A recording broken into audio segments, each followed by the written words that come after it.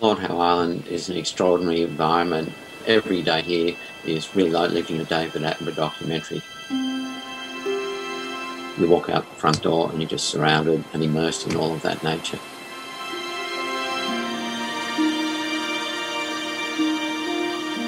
It's a tiny island, 11 kilometres long and about 2 kilometres wide, and the wildlife here is amazing. We've got thousands of seabirds breeding here, we've got wonderful rainforest, we've got the world's most southerly coral reef.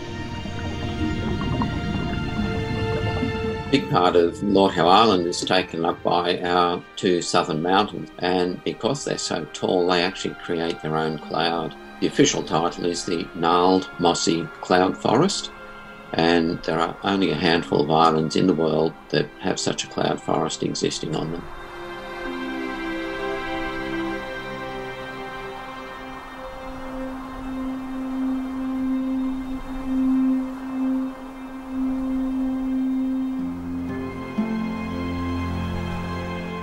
That cloud provides the humidity and extra rainfall for extraordinary ecosystems on the summits of the mountains.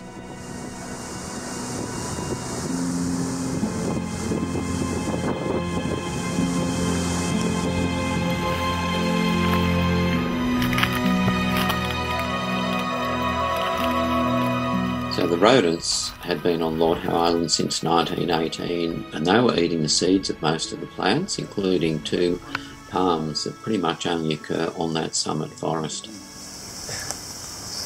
it's 12 cool. And come back to the wheel. It's 7:20. 7:20.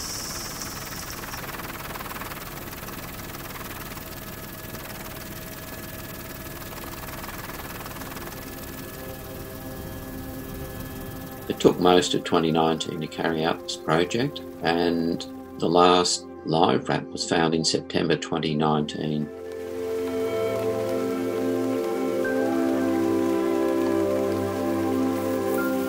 It's very evident to the eye there's a lot more fruit hanging off the trees up there, and where the seeds have fallen onto the ground there's carpets of little seedlings springing up everywhere. The other big change is the increase in snails and slugs. So we're seeing visually great changes with the vegetation and with the slug populations.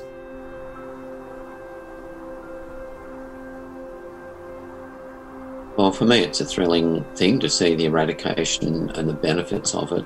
And all of the island residents here are just so pleased to see the proliferation in bird life and plants, not just on the summit but right across the island. The changes are evident to everybody living here.